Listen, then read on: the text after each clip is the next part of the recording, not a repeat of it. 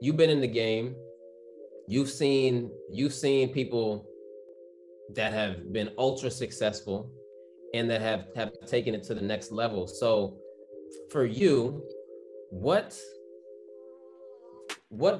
catches your eye when it comes to someone talented? Because keep in mind, obviously, this day and age is a little bit different. This social media day and age is a little bit different. It's a lot different. You know, so, and I know it's kind of twofold with you, because you knew how to find talent back then, but you've also found some great talent now as well. And you're doing things in film and all types of things. So for you, what attracts you to an artist or a creative? Like, what really attracts you? Is it their Instagram page? Is it their music videos? Is it their following? Like, what do you look for? What attracts you and what catches your eye? It's a combination of all those things. You know, I definitely want to see if I see a star, you know what I'm saying? And I want to see if the person can think outside the box. You know, number one, educating themselves about the business that they're in, so they know what steps to take as they're putting their music out. Now, that is very attractive to me as a consultant or a manager. That's because people are taking care about what it is that they're trying to do. And, you know, so once the artistry is there, once the knowledge is there, I'm seeing how they're working their social media. You know what I'm saying? Are they doing things, you know, aside from the obvious? Like, how much out of the box thinking are they doing? Or are they just trying to duplicate what other people are doing?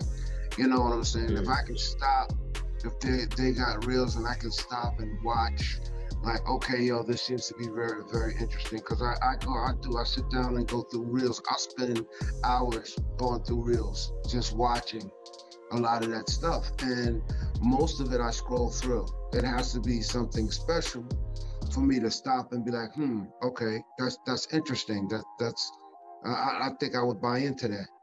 Yeah. You know, I have yet to be stopped. Well, I saw a couple of female musicians that were dope, that would get up there and they would play and that, you know, they were dope. But they didn't change it up enough for me to keep my interest. Got you. So I'm watching how they move on social media. You know what I'm saying? So, like I said, it's just a combination of all of these things. Because, you know, I want to work with someone who may not need my help. You know what I'm saying? Who seems like they got it going on all their own. Like, I have to explain to them why they need me. You know what I'm saying? I'm not looking for those folks who are seeking me out because those folks aren't ready. Most of the time, they're looking for an easy way out. Those people that are seeking my help, you know what I'm saying, are looking for easy way out. They're looking for me to pay for things. You know what I'm saying? They're looking for me to open the doors for themselves.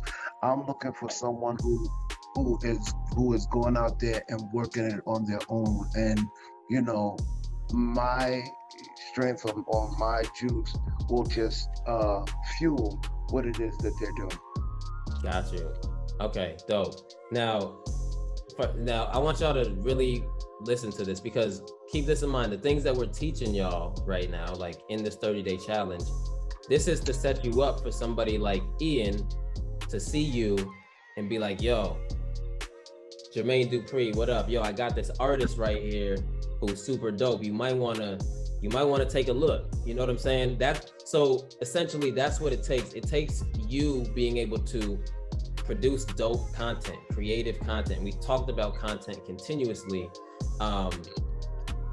outside of the box, man, outside of the box. So Ian, so I'm gonna give you one of our strategies that we kind of talked about, and let me know if this would kind of catch your eye, you know, based off of, you know, just you scrolling through TikTok, and Instagram Reels. One of the ideas that we've been giving the students is essentially taking something that's trending and doing something creative with it, whether it's some sort of song, like a little 8-bar song about something that's trending, right? Obviously making it eye-catching though. For instance, Nate Robinson getting knocked out. I don't know if you remember that he got knocked out by Jake Paul at the end of the year. Paul brothers, I saw that. So like something like that, that's funny, and essentially making a song out of it, like a little 8-bar song with little clips from the actual video.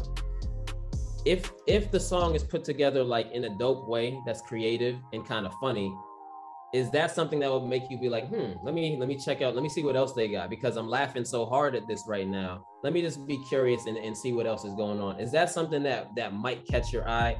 Not Yes. saying, okay, cool. Not saying that you would be like, yo, I'm trying to sign him today, but just putting him on your radar, essentially. Yes, exactly. Like there's an artist named Alexis Branch that has a single out called "Ooh Baby." And what she did was she took, you know, one of those little trending videos of the bottle. I don't know, the person, the woman kicking the bottle and the bottle flying out of the scene. And, you know, it ended up popping her in the face, you know what I'm saying? And she throws the bottle and, you know what I'm saying? The whole setup with her, the way she had that video edited just had me dying. And the video ended up going viral. It got over 2-3 million views. Wow. You know what I'm saying?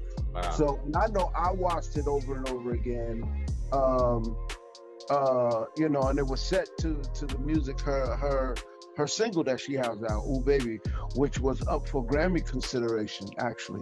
You know what I'm saying? So yeah, things like that will definitely, things that make me laugh, you know what I'm saying, will definitely catch my attention.